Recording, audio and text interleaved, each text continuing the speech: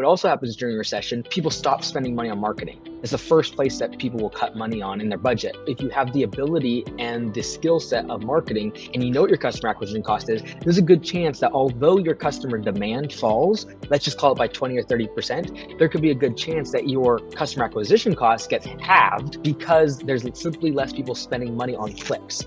And so if my cost per click was $3, but now it's $1, yeah, maybe my close ratio in terms of people accepting my estimates goes down. However, if I just brought down by 67% my cost per click, well, now the math still works. And so the person that knows that math, understands that funnel, and knows how to pump more money into the marketing funnel, they're the ones who can grow and expand during a recession. The person that's always been relying on referrals and like, oh, everyone just knows my name, I've never spent any money on marketing, marketing is dead, I don't need a website. When their attrition goes from 20% to 60% year over year, that's a big problem for them. Mike, I couldn't agree with you more. These are the foundations of scaling that business to 7 figures and well beyond.